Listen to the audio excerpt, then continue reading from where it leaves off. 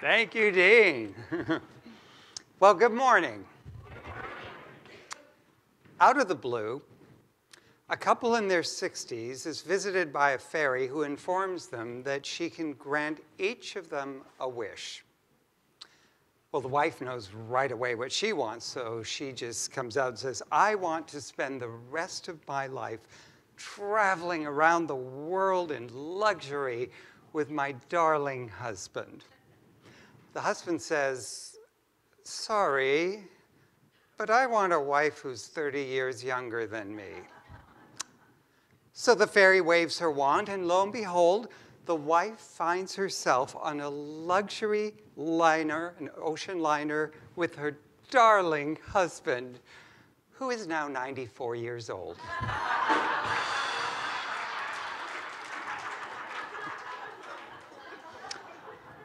Careful what you wish for. So today, I wanted to look at this idea of our inner critic. Does anyone have like an inkling, bit of a clue what I might be talking about? You know, that voice within us that just loves to tell us what losers we are. You know, how horrible we've been, how we'll just never amount to anything, and why would we even consider that? And you know, that same inner critic is the voice of anger, hatred, and contempt of others out there. And you know, why this is important for us to look at is in Science of Mind, we teach that how we see things, what we believe, what we're telling ourselves, about others, about the world, about life, has a direct bearing on how we experience life. You know, we teach that God's nature, God's goodness and lovingness and wholeness is ever present everywhere in the universe. Everything is created out of God's nature, including us. But it's only experienced by us to the degree that we can sense it, that we can perceive its presence in ourselves and others, that we can sense that it's out there. Even when the world doesn't really reflect its nature, we know that there's an underlying potential of goodness lying there. And so, in a sense, there's an inner dialogue that's constantly running through our minds that's, you know, basically saying what we think, what we're perceiving about what's going on, how we feel about that. And clearly, I think we can all admit that that dialogue, that inner voice, isn't always speaking in a way that reflects a sense of God's goodness at the center of ourselves and everything and everyone. And so, see, it's this false sense of separation from God that gives rise to fear-based thoughts, feelings of lack and limitation, and these in turn lead to behaviors, to conditions in the world that don't reflect the nature of God's goodness. Discord, disease, disenfranchisement, the acts of hate that we witness in the world, that we've, you know, been so focused on recently in our country, in our own backyard recently in Thousand Oaks. You know, these situations arise from a belief in duality. You know, if we felt our connection with that goodness, God's nature that's in us, that's greater than any condition in the world, and felt that underlying connection with all beings, if we really felt that we all reside within this one vast ocean of God's love and on the unseen side of life, we're interconnected, these acts of violence, of discord, they would just cease to be. We couldn't feel that and wish to do harm upon anyone or anything. So our work in consciousness is to look beyond any sense of duality, to cultivate that greater sense of God's ever-presence in ourselves, in everything, in everyone. It's a pretty simple principle, isn't it? You know, it is. It's pretty simple. God is in everything. Ernest Holmes, our founder, gave a charge to ministers that we have one thing to teach every time we get up here in the pulpit, is that God is all there is, and that God is in everything. It's a pretty simple concept, not necessarily easy to apply and to put into practice, is it? I mean, I think it's really difficult for us to wrap our minds around this idea that God is at the center of everything, including what we would label the horrible stuff out there. Now, I would say that as hard as it is to accept God's presence in natural disasters like we're seeing unfolding right now with the fires that are burning right now and those who are suffering because of that, I think on some level we can understand that, okay, we live in natural settings and nature goes through cycles. And so we are going to be exposed to those cycles. So I think there can be some understanding that, okay, this happens. And at least for me, I find it fairly easy to see God in these situations as the outpouring of love and the caring and the way people will do whatever they have to do, make sacrifices to help those who are in need in these situations. In our congregation, I've heard of people who have gone out of their way to help those who have been affected by these fires. But I think when it comes down to looking at where humans consciously, do acts of harm to others, where we harm others and we're aware of it, that can really, really be hard for us to accept that God is somehow present in that. And so, I think we ask ourselves, well, where's God? Where's God in this? And one of the things that has helped me really to grapple with this idea and to get a sense of God being present in these situations came from the Dalai Lama, when he made a statement in his book, Ethics for a New Millennium, that all human actions, even those that do harm, are based on a desire to be happy, to feel good, to be free from suffering. So see, that impulse, even when we're doing harm, somehow comes from a feeling that we'll feel good if we do that. And the impulse to experience good is God's nature in us, but it can be twisted into something unlike its pure intention due to our feelings of separateness. When we're coming from a consciousness of my good versus your good, well, that can lead to greed, that can lead to withholding. My power versus your power can lead to acts of violence. My good, but this false sense of not being worthy can translate into not accepting, not being open to good that's available to us. But if we trace it back to the original impulse for good, and to know that the highest good is a good that is for all and never against anyone, then we can see where we got off track and where we can make changes and realign with the pure good that is a good for all. Now, what's interesting is I think because so much of our attention is on the world of effects out there, we have a tendency to look at the discordant conditions in the outer world, to just say, oh, isn't it awful how people are treating each other and how people are talking to each other and all of this, hate and violence and all of this, and not recognize how these things that we find so objectionable exist within us. I remember a therapist that was addressing a group of people at a conference that was, with the theme of it was, to bring greater peace into the world, how to do that. And one of his statements was, how can we expect to see greater tolerance, greater love, greater collaboration in the world when we can be so unloving and unkind with ourselves, the way we talk to ourselves? Which brings us back to this idea of the inner critic. If it's always about going back and finding God, where's God in the inner critic? And again, if we trace this back to the impulse to feel good, to thrive, this is a voice that wants us to do better.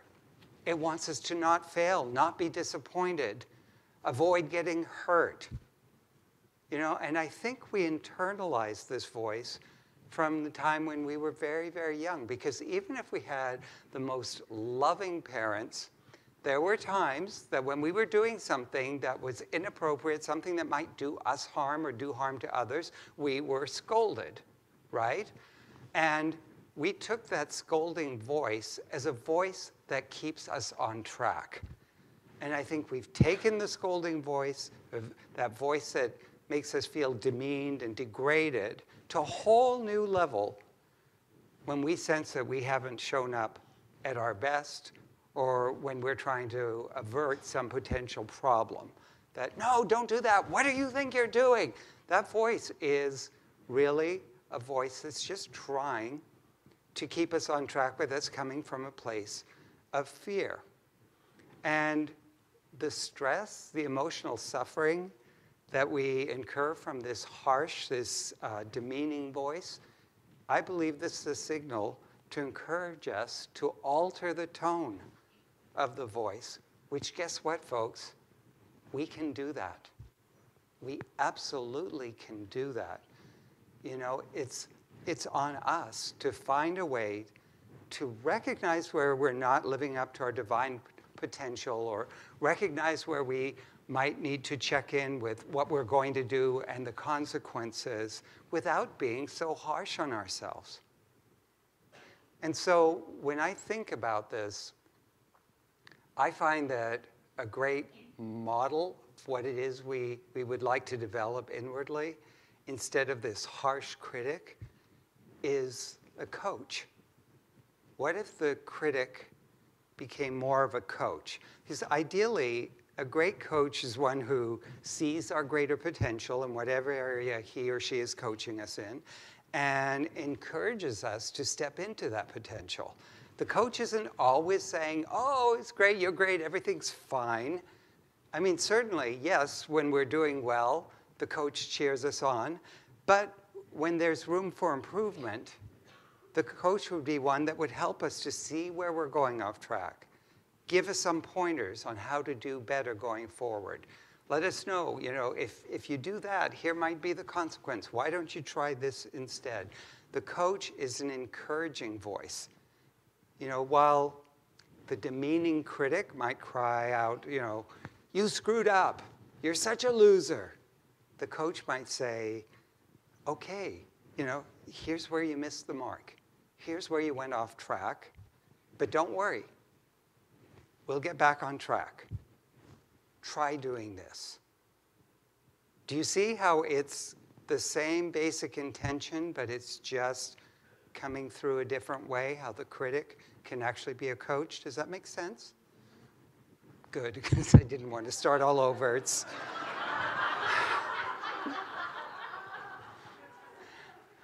So how do we get back on track?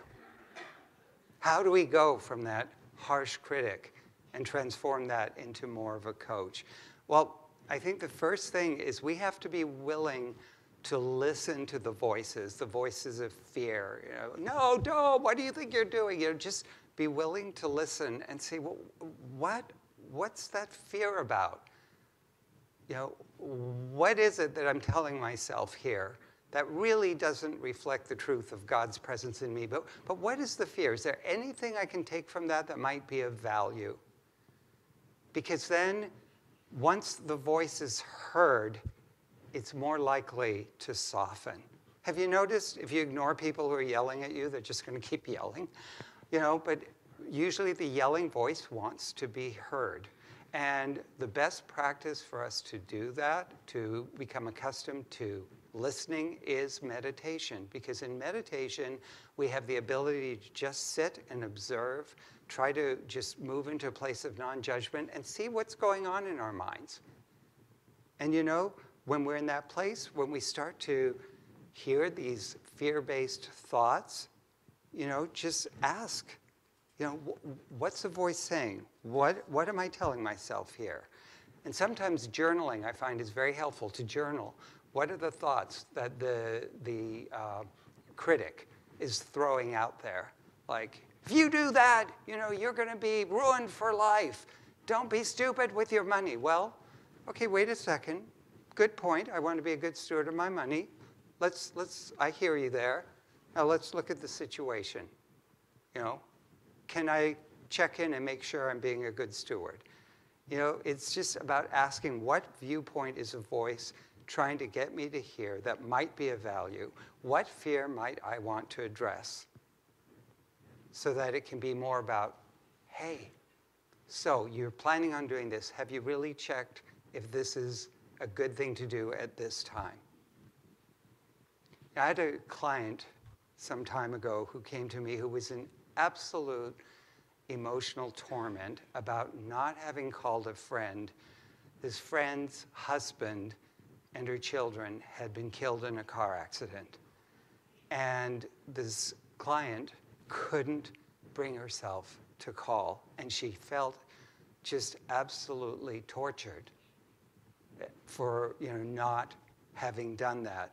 And so when we explored the inner dialogue that was going on in her mind, we discovered that there was this one voice that was yelling, what on earth could you say to make things better?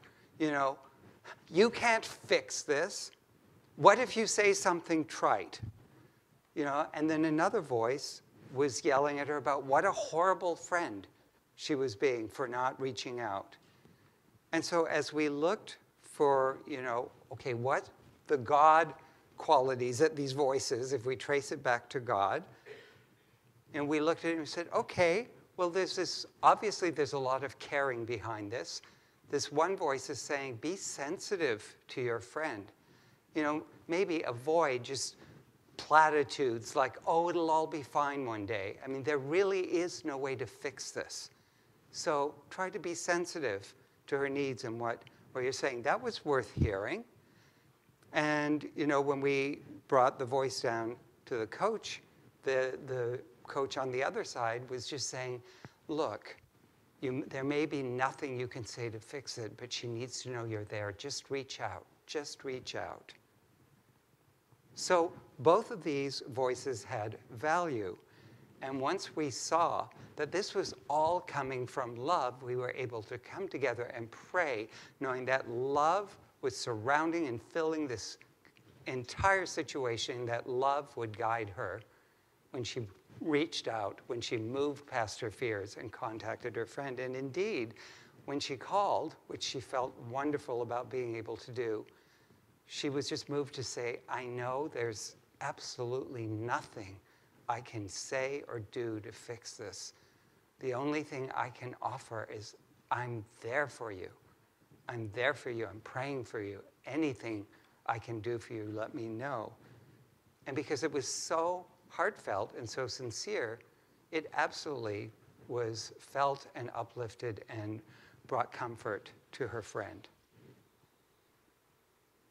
We're all on a path of discovering and bringing forth the divine potential within us. And guess what, folks? We all fail to live up to that potential in some ways at different times. Don't you deserve to be guided through the ways you can improve, that you can step into a greater potential, a greater expression of your divine potential in a loving, encouraging way? Let me answer that one for you. Yes, you do. Yes, you do. We all do. So I suggest let's start creating that experience for ourselves by coaching our inner critic into becoming the coach that brings the best out of us. As we do that for ourselves, it's easier then to direct that mindset toward the world out there. We can be more of a presence that coaches and supports the potential for good that lies in every situation versus criticizing and condemning what's wrong. And I think the world would welcome more of that consciousness. Let's pray. And so as we turn our attention inward, let's just connect right here, right now with that part of us that just wants to feel good, to be at peace, to see goodness unfolding around us, and to recognize that as the impulse of that one life, that one power, that presence of God, that is goodness in every way it can be known, felt, and realized. And that presence is a presence that always, always remains a vibration of love. No matter how much we may feel separate from it and go against its nature, it holds everything in love and is always there to guide us back to that higher experience and expression of love. And so, in this moment, let us just align with that love and give thanks to all the veterans on this Veterans Day holiday, just giving thanks for the ways that they have made sacrifices, which is an energy of love for us. Let us feel that vibration of love, and for those who have been impacted by the violence in our own neighborhoods or anywhere in the world, let us absolutely know that God's love is bigger than that they are held in love, that everything eventually comes back to love. And for those who are being affected by the fires right now, let us absolutely surround them with a vibration of love, knowing that as we're all interconnected, they can feel it, they can know that on some level, as hard as this may be now, this too shall pass, and we are there to see them through it. And so we bless our church, we bless all churches everywhere, synagogues, temples, mosques, ashrams, all paths to God. And we absolutely know that our prayer is a blessing for any place in the world where people are forgetting their oneness with God. We know that God is there to be revealed. And so with just a heart just filled with gratitude for knowing that God is in every moment, every situation, every being, I release this word knowing it is so, I let it be, and so it is. Together we say, Amen.